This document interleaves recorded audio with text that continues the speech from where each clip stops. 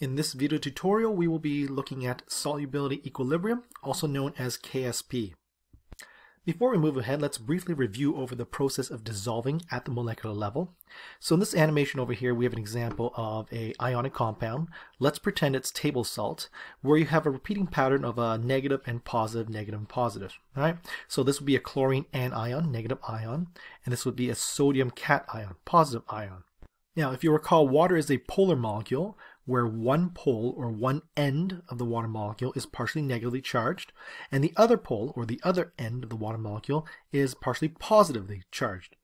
This is due to the unequal sharing of electrons within the chemical bonds, and so the oxygen atom tends to hold on to electrons, or rather the electrons spend more time around the oxygen atom on this side, giving it a negative charge, or partially negative charge anyway, and this end has a deficit of electrons. The electrons do not spend as much time on this end, making this end slightly positively charged. And so when we dissolve salt in water, this is what happens. The water molecules come in and pull the ionic compound apart. They dissociate it ion by ion.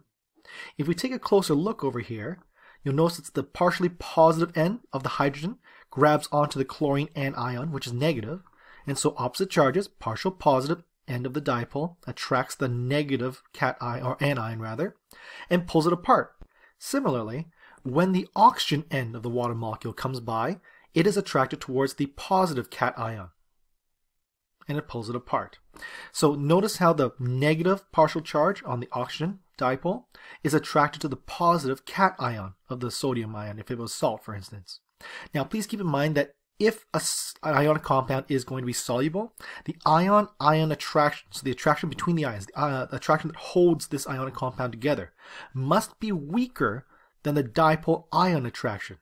All right? So in order for water to pull this and dissociate this thing apart, the ion-dipole attraction must be stronger than the ion-ion attraction that holds it together. If the ion-ion attraction is stronger than the attraction between the ion and the dipole, then we would say that the compound is insoluble. It does not dissolve. At least it doesn't dissolve very well anyway, because the water molecule can't pull it apart. So if you recall, solubility is the maximum amount of solute that can dissolve in a given quantity of solution at a certain temperature. It is important to remember that the term insoluble doesn't mean that the solid can't dissolve at all. It just means that very little of it can actually dissolve, less than 0.1 grams of solid dissolving in 100 mils of solution. All right? So please keep that in mind. Insoluble doesn't mean that it doesn't dissolve. It just means that the amount that does dissolve is typically considered to be negligible. On the other hand, soluble means more than 1 gram of solid dissolving in 100 mils of solution, whereas anything in between the 0.1 grams and the 1 gram is considered to be slightly soluble. Now, when dealing with insoluble compounds, for example, the silver chloride over here, there exists a dynamic equilibrium between the dissolved component, so the silver and the chlorine, which is dissolved, and the undissolved component, the silver chloride, which is a solid. Meaning that some of the silver chloride will break up into the aqueous silver and chlorine ions, while some of the aqueous silver and chlorine ions will recombine again back into solid silver chloride. As such, you can set up an equilibrium expression to describe this relationship, this equilibrium. But instead of using products over reactants, we're going to call it dissolved over undissolved. Please keep in mind that the process of dissolution, the process of dissolving, is not a chemical reaction. It's not a chemical change. Dissolving is a physical change. You're not making any new substances with new properties. All you're doing is separating the molecules a little bit further away from each other, and that's pretty much it. You're not making any new compounds. So please keep in mind, it's not a chemical reaction. Dissolving is a physical change. So as such, we can't call it products over reactants. We need to call it dissolved over the undissolved component. Now remember, when we set up this equilibrium expression, because silver chloride is a solid, we don't factor it in. All right? The concentration of pure solids and liquids are constant and should not be included in the equilibrium expression. Thus, we can simplify our equilibrium expression by getting rid of the denominator and leaving it as this. So this is known as the Solubility-Product Constant, KSP. All right, so KSP, KEQ, they're the same equation, but by saying KSP, we're just being a little more specific. We're referring to not an chemical equilibrium, but rather a solubility equilibrium instead. When we have a large KEQ value, that indicates that the numerator is large. In that case, the concentration of products is high. Well, similarly, a large KSP value tells us that the numerator is very large as well. And what is in the numerator? The dissolved component. So that tells us that this compound dissolves very well. On the other hand, if you have a very low KSP value, that tells me that the denominator is very large. And what's in the denominator? The undissolved component. So if I have a lot more undissolved, that tells me that the substance is likely to be insoluble. So there's no need for you to have a solubility chart or to memorize the solubility rules anymore. All we have to do is just give you your KSP values, and that will tell you whether a substance is soluble or insoluble. Large KSP value, soluble. Low KSP value, insoluble. Now, as with other equilibrium constants, KSP is also temperature dependent. Unless otherwise stated, most KSP values are going to be assumed to be in an aqueous solution at 25 degrees Celsius. Now, molar solubility is another way for us to express how well a substance will dissolve. It describes how many mole of solute can dissolve in a set volume of solution, typically measured in liters. Please keep in mind that solution is equal to the amount of solute and solvent combined together. When dealing with molar solubility questions, a common mistake students will make is to set up an ice chart. That isn't necessary. Molar solubility doesn't talk about how much can dissolve initially, it describes how much can be dissolved at the end, at equilibrium. So here the question states the molar solubility of barium hydroxide is 0.108 moles per liter, meaning at equilibrium, 0.108 moles of barium hydroxide can dissolve in 1 liter of solution. So now it's asking what is its KSP value. So we write out our KSP expression. KSP is equal to the products, or in this case what is dissolved, divided by what is undissolved. Of course, because this is a solid, we don't have to factor it in, just worry about the barium and the hydroxide over here. Now another common mistake I typically see students make is to write out the dissolution or dissolving equation as barium hydroxide produces a barium ion and then OH2. No. What happens is barium hydroxide releases 2 hydroxides, not an OH2 that's combined together. All right, so please be careful of that. We do not go this route. We have to go this way over here. Barium hydroxide will break up into 2 hydroxides, not an OH2. That, of course, becomes important because now we can see that there is a 1 to 1 to 2 ratio. That way, if I drop off or break apart 0.108 moles of barium hydroxide, I also release 0.108 moles per liter of barium ions, but then double that amount because we release 2 hydroxides. And don't forget to take the 2 coefficient and make it into an exponent. And there you have your KSP expression. So once again, very important that you remember barium hydroxide will break up into 2 hydroxide ions, and do not write it as OH2, otherwise you'll be missing out on this number here and double this amount as well. From there, it's just a matter of substituting in your values and solving for KSP.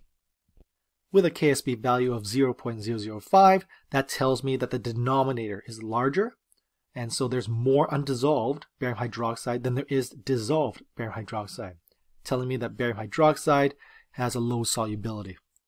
Now, what if we go in the opposite direction, where I give you the KSP value and I ask for its molar solubility instead?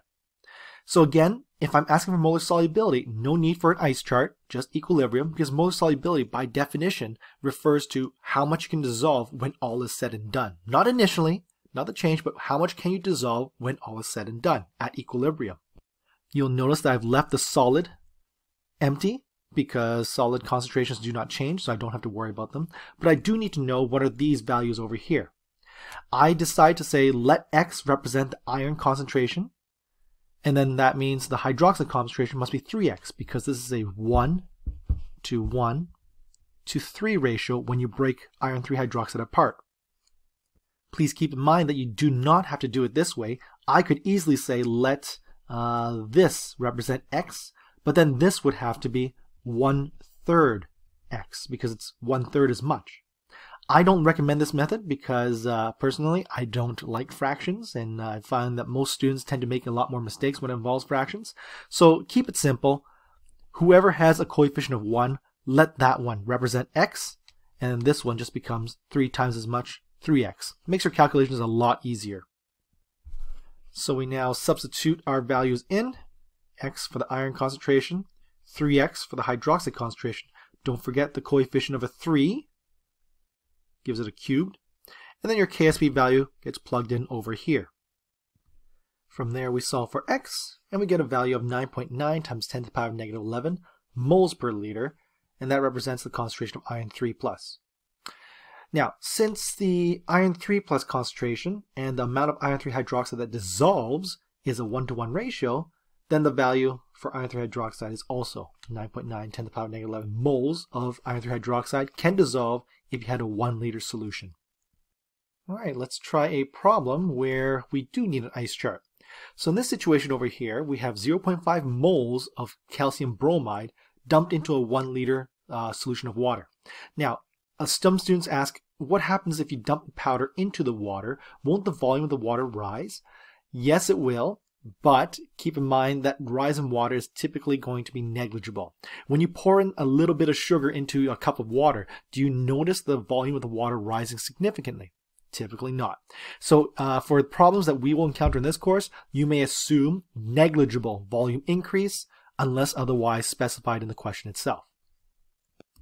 Now the difference between this question and the previous ones, the reason why this one requires an ice chart while this one does not require an ice chart, is because this one refers to molar solubility.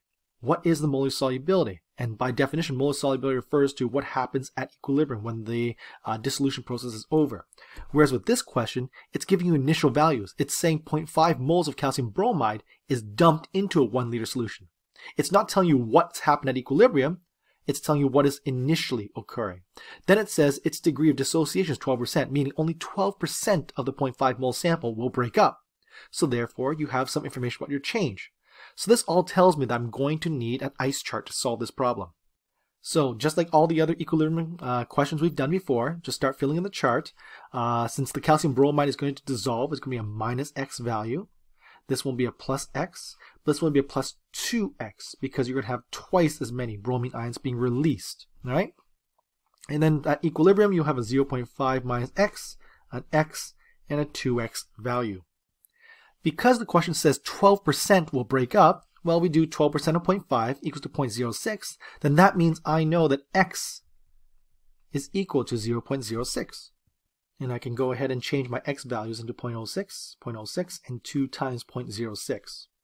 That will leave us with equilibrium values of 0.44, 0.06, 0.12, and we can substitute these values in to our equilibrium expression. Notice how the 0.44 is ignored because it's a solid. And of course, don't forget the coefficient of a 2 must be factored in as an exponent. From there, just solve, and we get a KSP value of 8.64 10 to the power negative 4, super small number, and that indicates to us the denominator is bigger, which is the undissolved component, and that tells us the calcium bromide doesn't dissolve very well. Now part B of the question asks what mass of calcium bromide is left undissolved. We know that we had 0.5 moles originally, and in the end we only have 0.44 left. So 0.44 moles of calcium bromide did not dissolve. Mass of calcium bromide is mole times the molar mass, which we can get from the periodic table. And there you have it, 88 grams of calcium bromide remain undissolved.